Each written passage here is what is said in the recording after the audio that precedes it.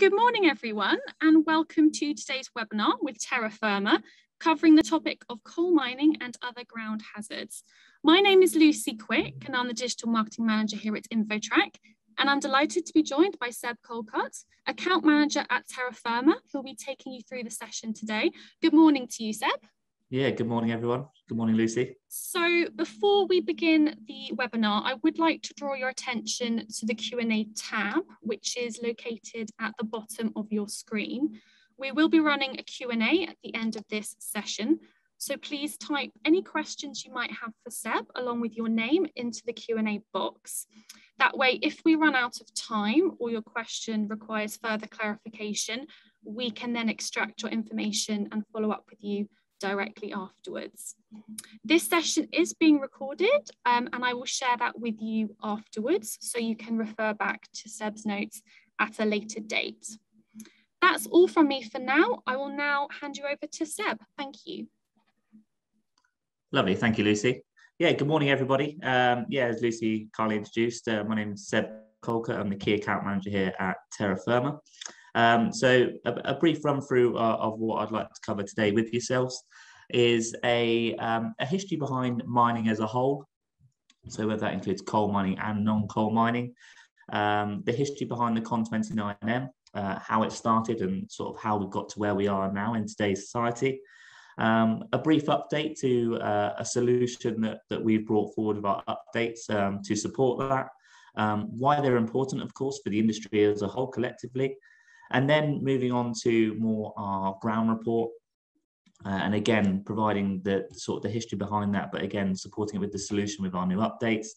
And then also some other changes that we have made behind the scenes more recently. And then as Lucy kindly alerted to, just the Q&A function at the end, in which obviously I'll do my best to answer any questions you may have. So to start with, just wanted to give you a brief run through of what a town probably would have looked like through the years, starting back in the 1880s, and sort of how historic mining has grown within these areas. So this is an example of a town in the late industrial revolution at the end of the 19th century, in which mining would often occur at the edges of settlements, as they had to be a convenient distance, as you can imagine, away from the local towns or villages. The mining features here would usually be sort of shafts and surface quarries, as well as sort of large underground workings that the mine shafts obviously would have access to. Now, typically when the mining area was abandoned, the open pits would be backfilled and the mine shafts were often capped with nearby material, sort of things like wooden railway sleepers. But as you can imagine, these, of course, would rot over time with them being in the wood. But during this time, with mining and industry sort of growing and legislation struggling to keep up, it was only until 1872 when it became a legal requirement to actually make mining plans and keep a record of these relevant mine shafts that were being worked on. And of course, prior to this, there had been already a huge amount of mining before this legislation even became into play. And again, something I'll go on further when I develop into the history of the Con29M. And then, as you can see, if we fast forward, obviously, to the 1960s, the word of mouth legacy would have been passed down and people would know about the mining features. So there would be difficult ground conditions, as you can imagine. Therefore, people would not know to build on it. And as a result, the town would grow around these features rather than sort of over them. However, over the sort of 50, 60 years following, this population grows and the word of mouth, of course, would then fade. And then, as you can see, moving on into the 20th century, the 21st century, should I say, sorry, people would build new properties and land overlying the historic workings, which is probably why we have the relevant issues in today and why the relevant mining searches and ground reports are all still required in today's society for the conveyancing process. And again, just really pulling that in, you can see the new build properties there, and obviously where the old mine shafts used to be worked on. Now, really building on that, so what I've just discussed there is a brief history behind the Con29M as a whole and the report itself. So as I touched on, in 1872, there was the mining register was introduced, in which it had to record all mines worked over at the time. But again, as I touched on, prior to this date of 1872, even though mining obviously was back hundreds of years ago, in fact, it was a case of the mine shafts or the mine recordings not being written down or recorded anywhere at all, which again is probably why we still have the issues today. It then led further on into 1947 that a nationalisation occurred in which mining legislation was introduced, and it was their duty to remediate any subsidence to a property caused by coal mining when it was nationalised.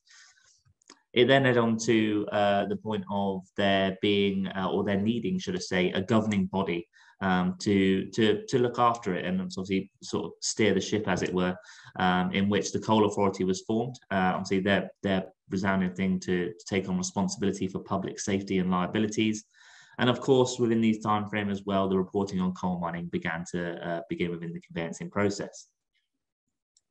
And of course, as you can imagine, from them being formed, it then led on to the creation of the Con 29M report, which is in the early 2000s, in which the Coal Authority provided initially just to solicitors alone. And as we know, since then, the Cheshire Brine was added to the Con 29M, but also in 2018 since been removed. But then also led into 2018, where Terrafirma were the first non-public body to be licensed by the Law Society to produce their own Con 29M. So really now branching out and into society. And that really brings me on to sort of the solution behind that education now and the history behind it. So as of last week, we here at Terrafirma had our updates, which we feel as building on our innovation and education across the industry. So as of Monday, the 18th of October, we introduced non-coal mining hazards to be clearly outlined within their own section within the report. We also, for those that you do know, we provide the expert interpretation and professional opinion and next steps provided in each and every case. So again, on every report, although we've added in non-coal mining now, we still have our expertise and everything behind it. And I suppose it offers a big enhanced protection for conveyancers to ensure that the false sense of security offered by the Coal Mining Substance Act in 1991 is not incorrectly relied upon. And again, that's something I'll very much focus on shortly in the next coming slides. But the big one for everyone in the industry is, why is this change important?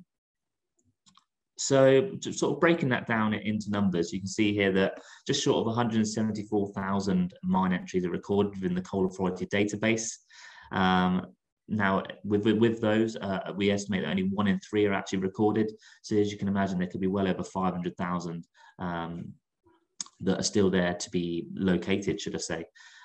Just sort of 14,000 mine entries are recorded for non-coal extraction within the Coal Authority database. And also just over, should I say, 21,000 mine entries are not actually owned by the Coal Authority themselves. So again, I've got a slide to show you shortly, but it'll revert back to who then takes sort of responsibility and liability for those mines. And then breaking that down into size bandings, you've got 32 or just over 32,000 hectares, which is the total area of non-coal workings, again, within the Coal Authority data. Now, as you can appreciate, I keep reverting back to Coal Authority data. So with the Con 29M, its rules and regulations, of course, it is only Coal Authority data we can use. So with our non-coal mining features that we now are reporting on, that is all within Coal Authority data. And then bringing that into a visualization for yourself. So you can see here the relevant coal mining areas across the England and Wales, should I say. Now, the non-coal feature I want to bring you on and educate you on today is seeing the amounts of the non-coal shafts that actually rely in these areas or lie in these areas. As you can see, the majority of all coal mining areas have quite a large, substantial making of non-coal shafts, whether that obviously be fire clay, ironstone and lead, and also sandstone probably being the 3 key factors. But again, really you can see the reason why we wanted to introduce this now within our reports and to really continue our vision of educating the industry. And then again, reverting back to the statistics I just showed you on the previous slide there with the coal authority, the mine entries that are not actually owned. All these, again, within the coal authority data, the white dots here actually indicate all those shafts or mine shafts that are actually not owned by the coal authority. So again, reverting back to, obviously, mining's been done over hundreds of years. You can really revert back to who now has responsibility and liability for these coal mines. And imagine if there is one that needs maybe investigations, who's then liable for the costs involved. If the investigations obviously show that the property probably is impacted by the mine entry or the mine shaft itself, and there needs to be work carried out, who then pays for the remediation. Like I say, it really sort of adds that, or highlights the confusion there that needs to be investigated by solicitors when purchasing the property. And really just to support that with a nice case study, really. So as you can see here, this is a mine shaft recorded beneath the building, the property in question being the red highlighted boundary. And as it clearly indicates there, you can see the mine shaft in the corner of the property, and the red circle there indicating the zone of influence. So within the coal authority reports that you tend to order now, you'll see that the zone of influence is a standard 20-metre buffer. However, within Terrafirma's Con29M report, we'll actually indicate the exact zone of influence. So rather than it being a standard 20-metre buffer, we actually indicate that the exact amount that the property in question could be at risk to from the influence of it. But this report in general, we were able to carry out our own report and able to determine something quite different by using historical mapping. So as you can see here, we were actually able to indicate that the mine shaft location, in fact, was approximately 14 metres west of the original plotted location. So you can clearly see there, with being able to use the historical mapping, that we can really sort of zone in on the correct identity, and just really sort of highlighting the need to use various data sources, so not being constricted just to the one, and using every bit of information available to us. But again, as I said, I'll touch on, I'll revert back to the Coal Mining Substance Act in 1991. This here mine entry actually was extracted flag, or documented to extracted flag rock, which actually is a non-coal mineral, where unfortunately the coal authority actually do not hold any liability for non-coal mining features. So within this instance, great news, should I say, for the actual property in question. The mine entry is not causing any impact to their property, so of course it will pass, and fantastic news for them. Unfortunately, bad news for the neighbouring property, in which they're more than likely, when they do, if they ever do come to sell, the purchaser might be in for a bit of a shock knowing that information is there. But the Coal Mining Substance Act in 1991, as I touched on, very much probably doesn't highlight or doesn't hold the liability for non-coal mining features.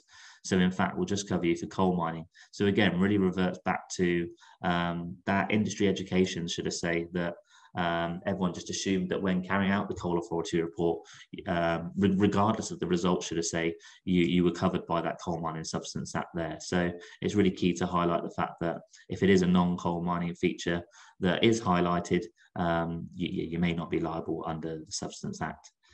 So something to take forward. And again, really us highlighting that now in our reports, or the non-coal feature in our reports, can really support and help you with that.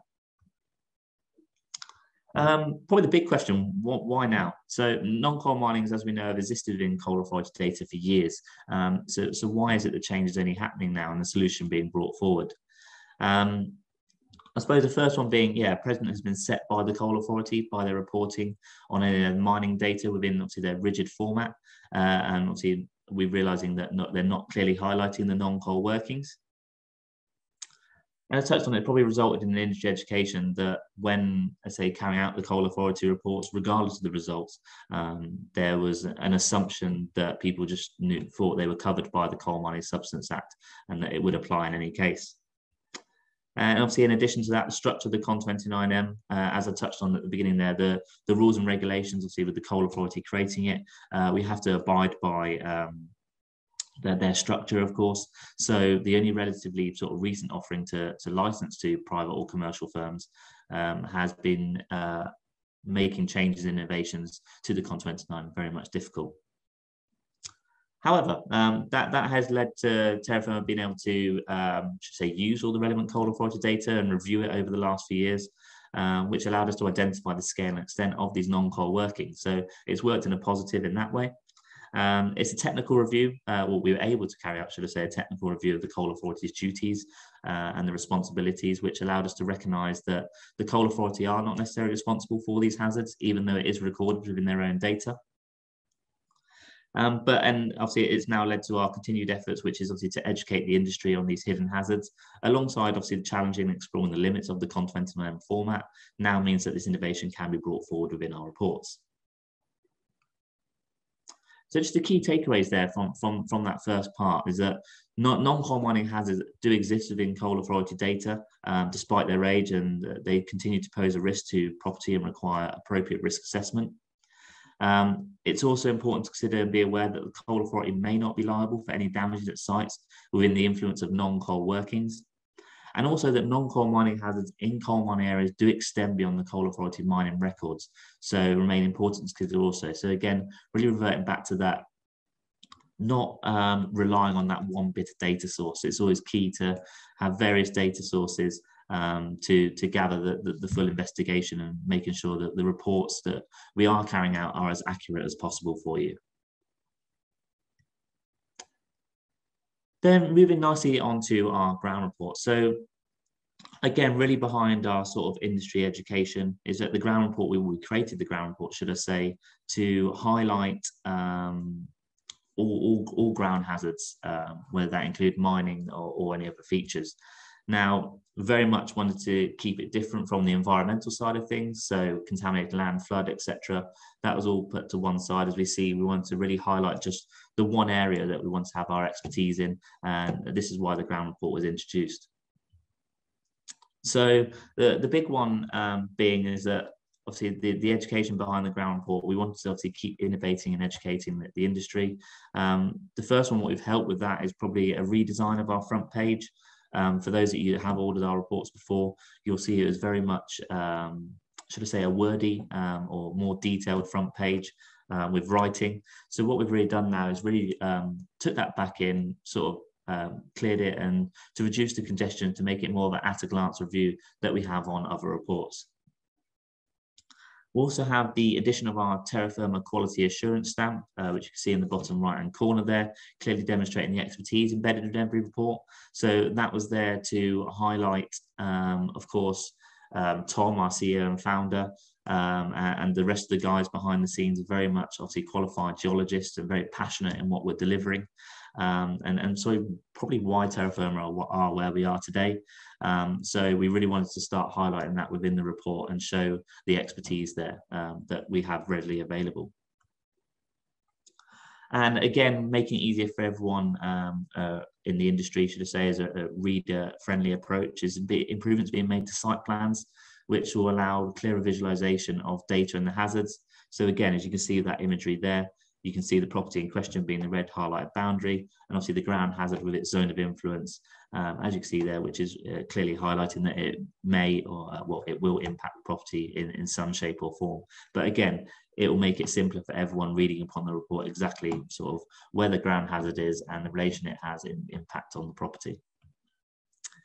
And a big one that, again, I'm going to touch on shortly, which is the enhancement of our natural ground perils module, which will enable improved hazard-specific assessment and also help a better provision of advice and recommendations when moving forward with our reports. So again, clearly highlighting and detailing to everyone involved in the conveyancing process the key aspects and the takeaways from the report. So you don't have to spend that time reading through the report when we're just giving you the next steps and the assessment there for you.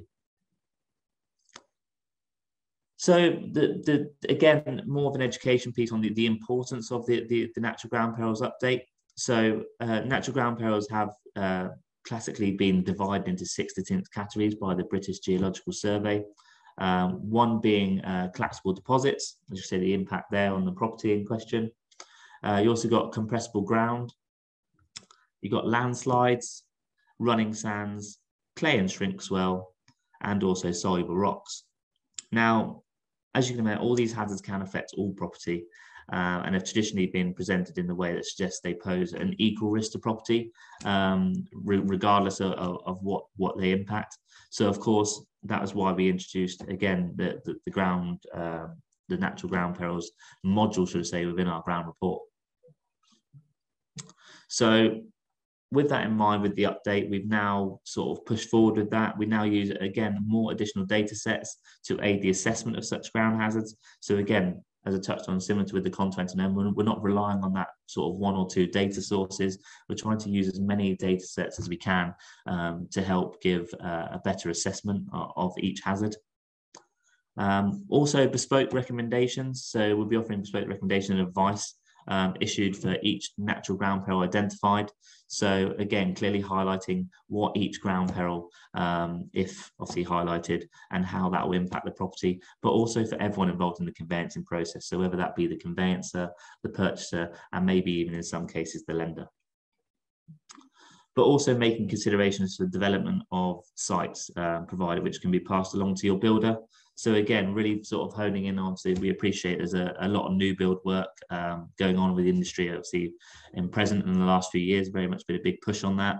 So we've really taken into those considerations for to be passed on to the builder. So again, to make the builder aware prior to works being begun on relevant sites. And then finally, moving on to some other changes that we've made to our products and services across the board. So you may see a lot of a refreshed branding across all our reports. Of course, we appreciate that more recently we've made more improvements to the ground report, and we very much realised that there was a bit of inconsistency from a branding perspective across our reports. So we really took them in and sort of rejigged them around, should I say, and give it a more consistent and refreshed approach. We've also made as I touched on there with the natural ground perils module, an improved provision of new build. So giving specific recommendations for the new build properties.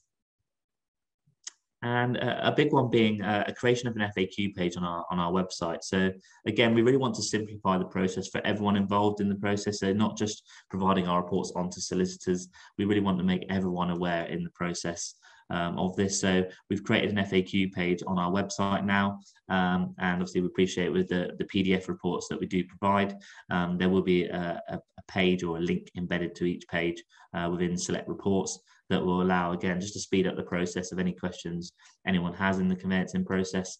They'll be able to click the link and see if that question can be answered quicker than obviously contacting the solicitor or the solicitor with the reseller, etc., or coming directly to ourselves. And then one, obviously, you won't see, but of course, making behind the scenes improvements to our Terrafirma report production systems and ordering platform, again, to help simplify and speed up the process for all those involved. And I suppose, as you can imagine, as more and more updates get introduced into the reports, these things tend to happen as standard, the improvements being made. But again, one wouldn't work without the other. So really having that there to push forward with our reports. And yeah, that brings me nicely to the end. So yeah, thank you very much for listening. And yeah, pass back to Lucy to handle the Q&A. Lovely, thank you, Seb. Let's have a look and see if we've got any questions. We haven't got any questions yet, but I'll give it a couple of moments to see if we get any that come through. Yeah, not to worry. What I will do as well, just on the next slide here, put my contact details down. Appreciate if those that don't have any questions, you've got my contact details there, or you can contact your account manager at InfoTrack with any questions that you may have for me at a later date as well. Perfect, thank you. Just give it a couple more moments, see if any questions get typed out. Yeah, no problem at all.